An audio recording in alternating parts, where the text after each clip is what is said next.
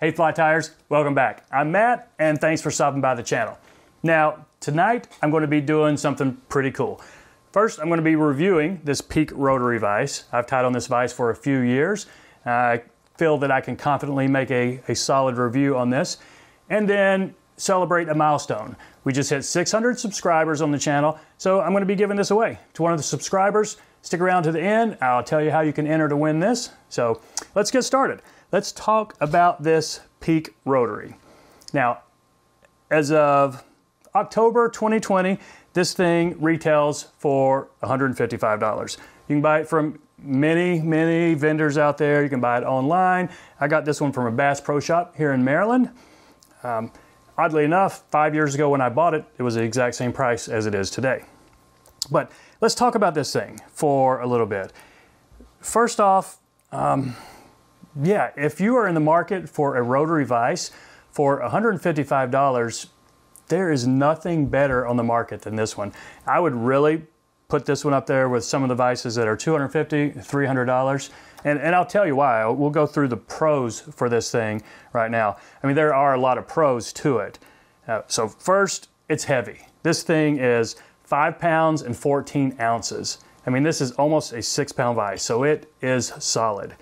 It's got some high quality machined parts, a brass barrel up here. Some of these are stainless steel, these parts right here. This is machined aluminum, looks like aircraft grade aluminum.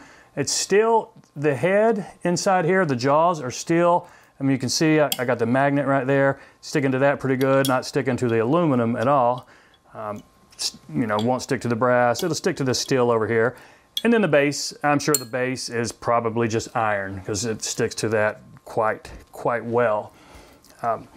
So yeah, high quality parts. The thing is smooth. I mean, look at this. It just feels good. It's smooth. It's easy to use. And I mean, there aren't a whole lot of moving parts. Will this thing last 50 years?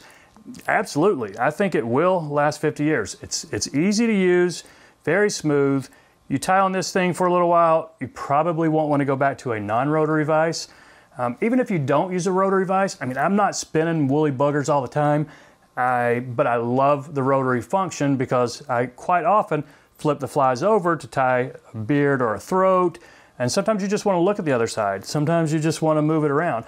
This is so easy to use. You've got the little screw right there, full rotary, and then just a quarter of a turn, and now it will stop, it will spin, and you can put really dog this turn down if you don't want it to move at all, and then it's not going to move.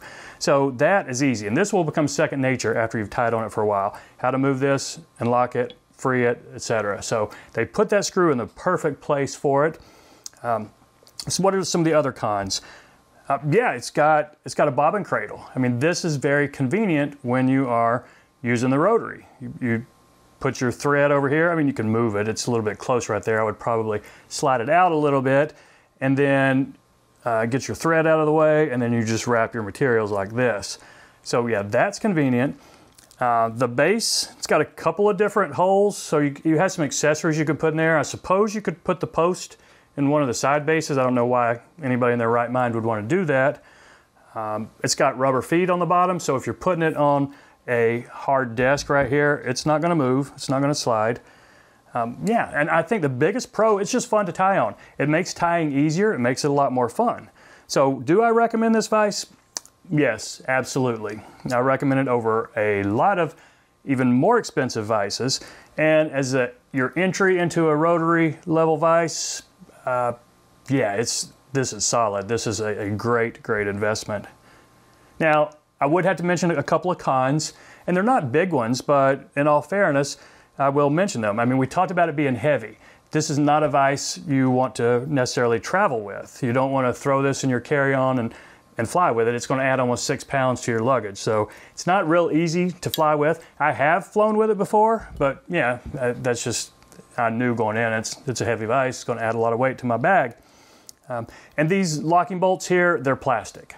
I used it pretty regularly for a couple of years, and I never had any problems with them. But are these plastic bolts going to last 50 years?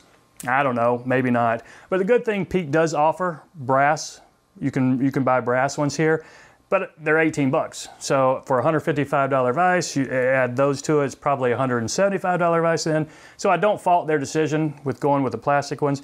It's probably going to last a pretty long time just with that. And what's that? So cons, maybe too heavy for some folks, but if you're tying at home, that's not a con at all. The plastic bolts right here, they're on that and on the bobbin cradle.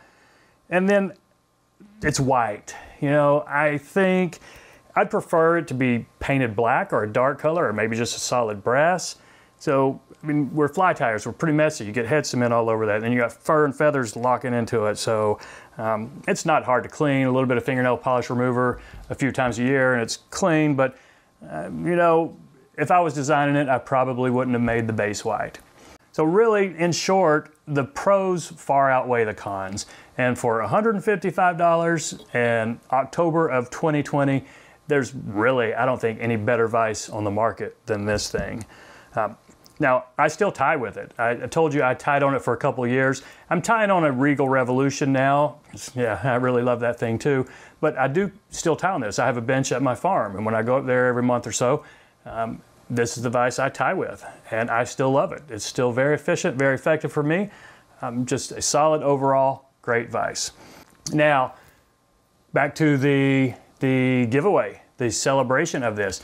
Now, if you are a current subscriber and a regular viewer of the channel, you probably know how we do these. You've probably gone to the link, gone to the website, and folks, what I ask you to do is take a picture of your bench and email it to me.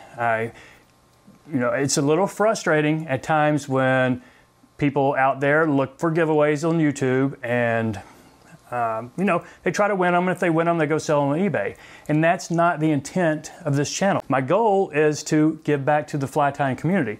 Give back to the folks who have supported me and the channel. You know, guys like Mike, Jim, Tanner, Connor, Steven, all you folks who watch the videos and comment on them and leave encouraging and positive remarks. You know, I really appreciate that.